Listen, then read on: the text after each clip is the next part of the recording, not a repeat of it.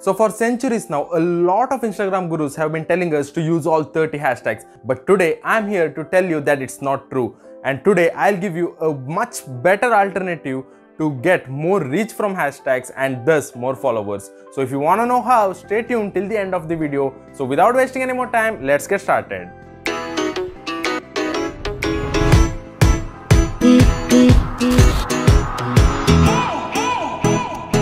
Yes, using all 30 hashtags was not a bad thing. It was definitely giving you more reach and thus more followers. But Lucas O'Keefe, a friend of mine from Instagram and also an Instagram coach, had a conversation with one of the Instagram's employee themselves. So Instagram's employee himself shared the knowledge behind how hashtags work, and this is what he said. Hashtags are no longer a tool for you to grow on Instagram. Hashtags are no longer a tool that will give you more reach and more followers. But hashtags are a way for Instagram to understand the concepts and understand the posts so that Instagram can serve people better. For example, if you put in hashtag dogs on your hashtags, thus Instagram will know that you are talking something about dogs. Now this in turn leads the algorithm to show this post about the dog to more dog lovers in the platform, and thus Instagram keeps you engaged on the platform. The only thing Instagram cares about here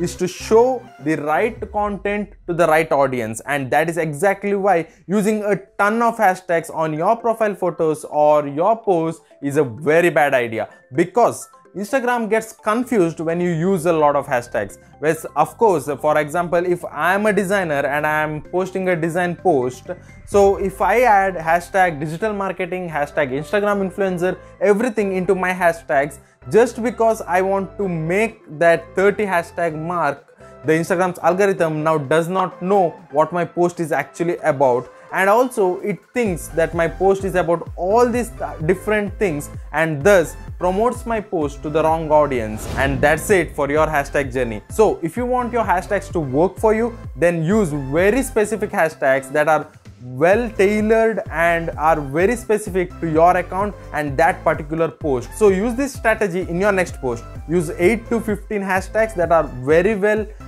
designed to your post, that are very compact, that are very specific about your post, and let me know the results, because I've been using this for the last 3 or 4 days and I've been getting consistent hashtag views. Before this, my hashtags would not work at all sometimes or suddenly blow out of nowhere.